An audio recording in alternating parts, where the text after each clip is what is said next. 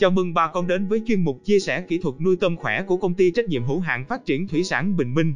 Hôm nay, Bình Minh chia sẻ với bà con chuyên đề về bệnh đốm đen trên tôm nuôi. Chuyên đề này được biên soạn và chia sẻ bởi Thạc sĩ Huỳnh Duy Phong, Giám đốc kỹ thuật của công ty phát triển thủy sản Bình Minh.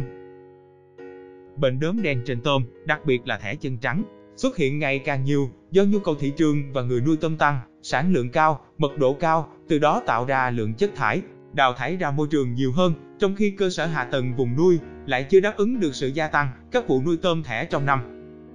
Để phòng và trị bệnh đốm đen, chúng ta cần nắm rõ nguyên nhân gây bệnh, dấu hiệu nhận biết, biện pháp phòng bệnh và trị bệnh. Nguyên nhân tôm nhiễm bệnh do vi khuẩn gây bệnh có trong nguồn nước ao nuôi. Loại vi khuẩn này có khả năng ăn mòn lớp vỏ kitin của tôm bằng các chất men đặc biệt được chúng tiết ra. Quan sát và theo dõi các dấu hiệu ban đầu cho thấy bệnh đốm đen rất giống với các triệu chứng của bệnh hoại tử gan tụy, hoại tử gan cấp tính. Giai đoạn nhiễm bệnh từ ngày thứ 25 đến cuối vụ, tỷ lệ chết từ 80 đến 90%. Thiếu dinh dưỡng và vitamin C nên cơ thể tôm không đủ sức đề kháng. Vào giai đoạn giao mùa hoặc nhiệt độ nước tăng cao trên 29 độ C. Thời tiết thay đổi thất thường, kéo dài từ 5 đến 7 ngày. Nuôi tôm mật độ cao, nuôi nhiều vụ. Chất lượng nước không đảm bảo.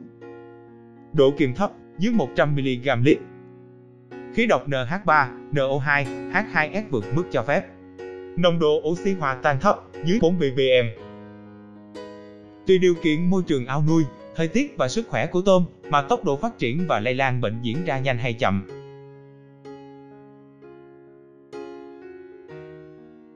Dấu hiệu bệnh đốm đen trên tôm thẻ chân trắng. Giai đoạn đầu, từ 1 đến 3 ngày sau khi nhiễm bệnh. Tôm vẫn ăn bình thường, vẫn có thức ăn trong ruột, gan. Chưa có dấu hiệu bất thường. Đuôi tôm bị mòn, râu cục mà mọi người hay nhầm tưởng do tôm cắn lẫn nhau. Giai đoạn từ 4 đến 7 ngày, tôm bệnh nặng hơn. Tôm giảm ăn, râu và đuôi tôm chuyển sang màu đỏ, đuôi phồng nhẹ. Xuất hiện các đốm đen nhỏ ẩn dưới vỏ hoặc mảng lớn ở đầu ngực, phụ bộ, thân tôm và vùng mang đen. Tôm xuất hiện dấu trắng trên lưng, đục thân, ruột rỗng, gan tụy nhợt nhạt, nhiều đốm đen trên vỏ tôm. Vỏ bị ăn mòn, có thể bị lở loét phần dưới vỏ. Là nơi thuận lợi để các mầm bệnh khác như vi khuẩn, nấm, ký sinh trùng tấn công vào cơ thể, làm cho bệnh càng nặng thêm. Giai đoạn sau 7 ngày, tôm bệnh nặng. Thường tôm lờ đờ, tấp bờ, bỏ ăn, khó lột xác, dính vào vỏ cũ. Mất phụ bộ khi lột xác, tăng trưởng chậm. Biện pháp phòng bệnh. Lựa chọn nguồn giống từ các cơ sở có uy tín, sạch bệnh. Ao nuôi được thiết kế và xử lý đúng quy trình kỹ thuật. Mật độ nuôi thả nuôi hợp lý với từng loại mô hình nuôi.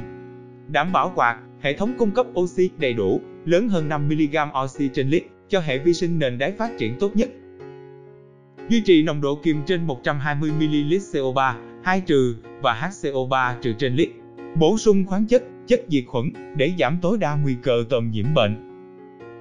Định kỳ dùng hạt sinh học từ 5 đến 7 ngày trên lần và nuôi theo quy trình an toàn sinh học. Thường xuyên kiểm tra mật độ vi khuẩn trong ao nuôi, không vượt mức 500 CFU trên ml, định kỳ từ 5 đến 7 ngày trên lần. Quản lý chế độ ăn, bổ sung vitamin C, khoáng tổng hợp. Tùy vào điều kiện ao nuôi, mùa vụ và thời tiết mà có những điều chỉnh đối với lượng thức ăn sao cho phù hợp. Biện pháp trị bệnh. Đối với môi trường ao nuôi, diệt khuẩn từ 3 đến 5 lần liên tục, tùy theo mật độ vi khuẩn trong ao. Sau 2 ngày diệt khuẩn, sử dụng hạt sinh học phân hủy nền đáy với liều gấp 2 đến 3 lần, liên tục 2 ngày. Tăng cường hàm lượng oxy bằng các quạt nước, sục khí oxy vào ao nuôi. Lấy mẫu nước kiểm tra các chỉ tiêu môi trường và theo dõi mật độ khuẩn trong ao hàng ngày. Đối với tôm nuôi, cắt giảm khẩu phần ăn của tôm từ 20 đến 50%, tùy theo sức khỏe tôm.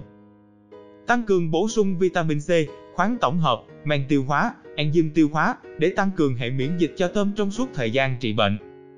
Không nên sử dụng thuốc kháng sinh trong quá trình điều trị để tránh lợn thuốc. Lưu ý, có thể trị khỏi bệnh cho tôm nhưng sau đó tôm sẽ có hình dạng xấu, chất lượng cơ thịt không chắc chắn, thường dẫn đến giá thành sản phẩm bị giảm khi xuất bán. Vì vậy, tôm nuôi sau 15 đến 20 ngày nên đặt vó hoặc chài tôm nhằm kiểm tra xem tôm có nhiễm bệnh không để có biện pháp xử lý kịp thời và phù hợp.